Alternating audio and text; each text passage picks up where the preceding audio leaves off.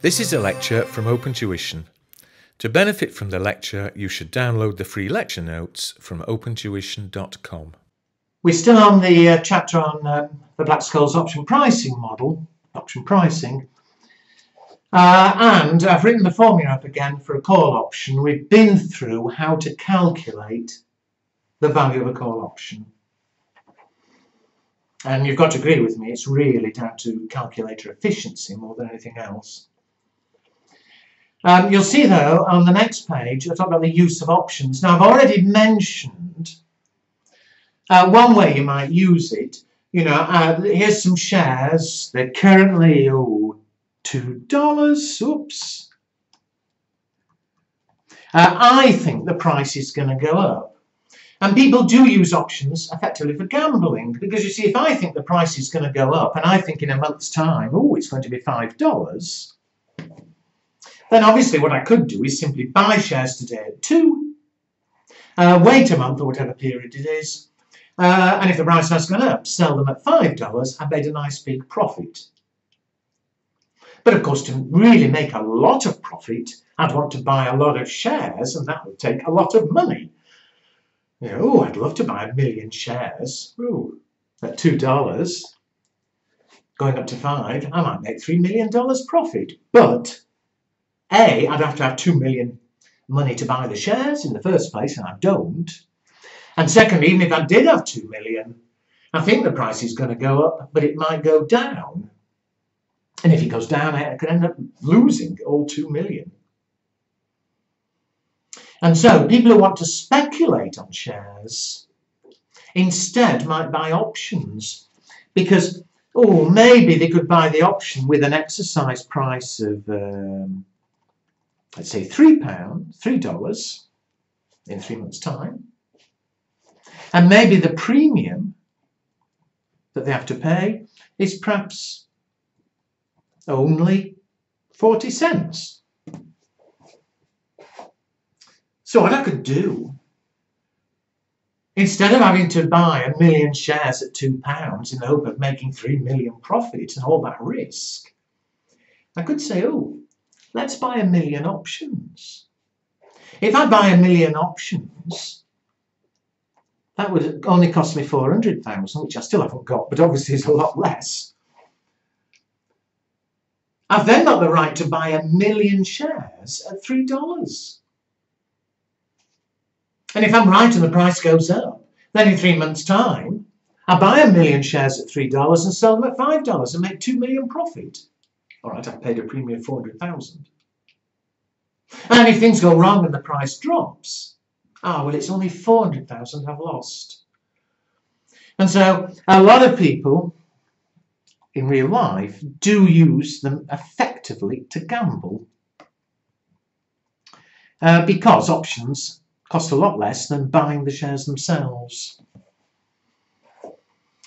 However, financial managers shouldn't be gambling the company's money. Financial managers might use options for hedging. And what I mean here is something that you may find a bit odd, but suppose we currently already own some shares and the current value of them is $5.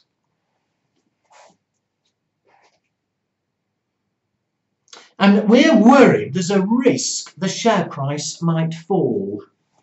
I'm worried that the share price might fall to only $4 or something. We are going to sell them in the future. For some reason we can't sell them now. I am going to sell them perhaps in 3 months' time. But I'm worried that the share price might fall. If the share price did fall, what would happen to the options price? Options are traded on the stock exchange from day to day. The price they charge, the premium, will change just like share prices change.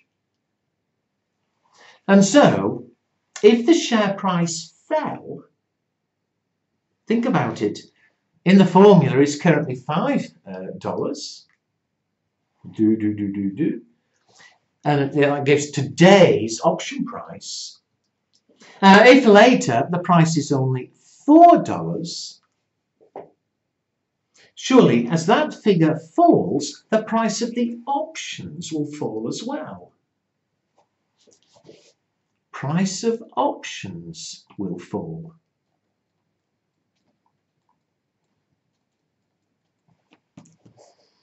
Now I want to protect myself against the share price falling. Share price might fall. I might lose $1 per share. What would be great is if the share price did fall, if I could actually make a profit out of options to cancel my loss. How can I make a profit out of the option price falling?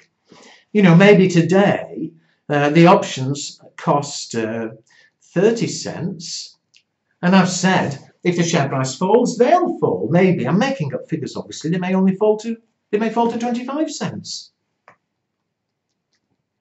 If that happens, I've made a loss on the shares. How could I make a profit on options? Well, this you might find strange, but because they're traded, you can actually sell options today, even though you haven't got anything to sell. You ring up the dealer and you say, sell me some options. The dealer will actually want you to give him some options at some stage. Well, you can buy back later. And it's a standard thing with shares as well, that you can sell something you haven't got as long as you do buy it later.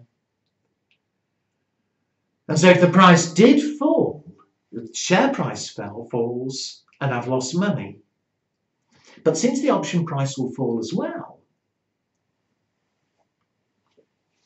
if I've sold today and buy back later at a lower price, I'll make a profit on the options. And I'll show you shortly how we can make sure that the profit we make on the options exactly cancels the profit, the amount we might lose on the shares. That's called hedging risk. So although on its own the options are a gamble, we're using the risk of the option price changing to cancel the risk of the share price changing. Now, I'll show you in a minute exactly how it works, because you could be asked the numbers. But I hope it's already clear that just as from day to day share prices do change,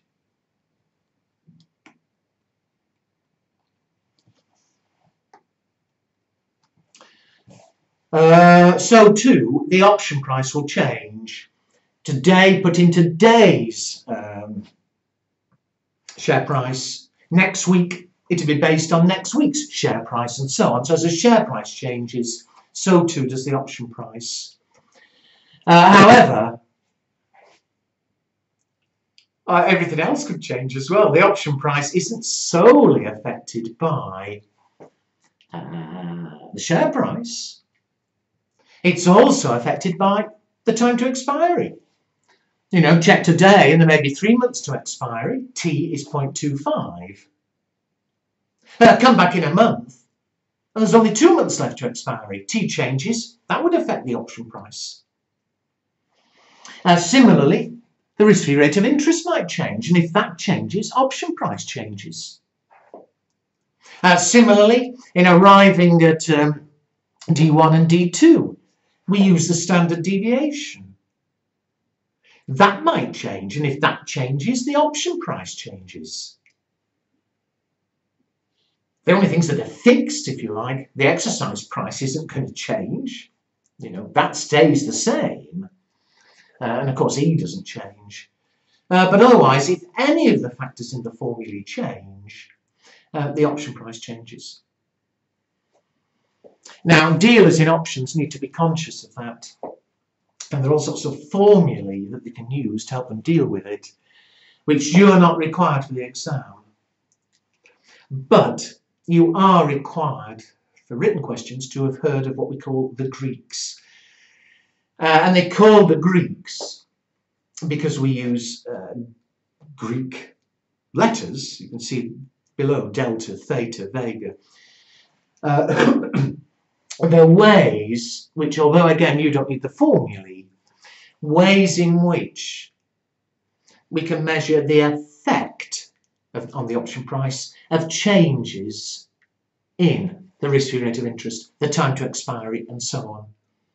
And if any of them change, option price changes, well, we can measure the effect.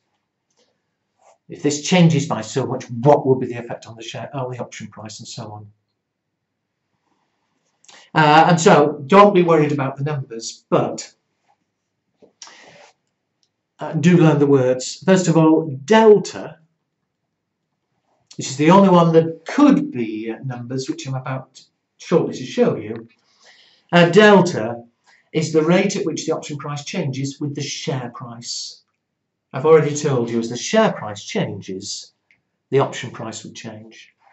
Now, I'll come back to that one because that's the only one you could be expected to deal with. Theta, well, I said another factor that will change the option price is changes in the time to expiry. So theta, which begins with T, measures the rate at which the option price changes with the time to expiry. And as I've said twice, you can't be expected to do any numbers. There is a formula, it's not in the syllabus, it's irrelevant, but remember the words. Theta measures the effect of changes in the time. Vega begins with V. Well, another factor in the D1, D2 formulae which affects the option price is the standard deviation or the volatility.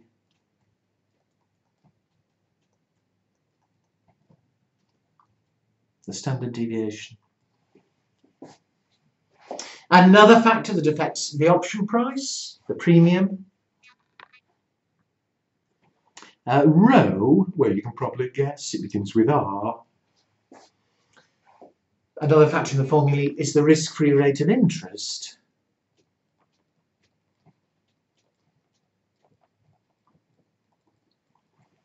As R changes, so too the option premium. And finally, although those three, I think, are easy enough to remember, theta, time, vega, volatility, rho, rate of interest. The last one is a bit odd. Gamma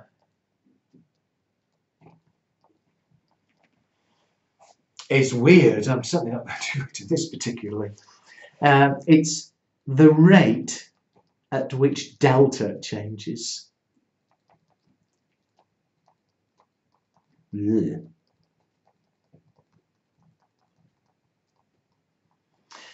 Anyway, all of that is simply for written bits of questions in case he mentions the Greeks, with the one exception of delta.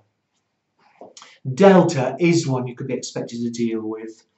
And I've said delta, look back at the formula in a minute. Delta is the rate at which the option premium will change as PA, the share price, changes. Now, certainly in the very short term, look at that formula. In the short term, well, PE is fixed. That's not going to change.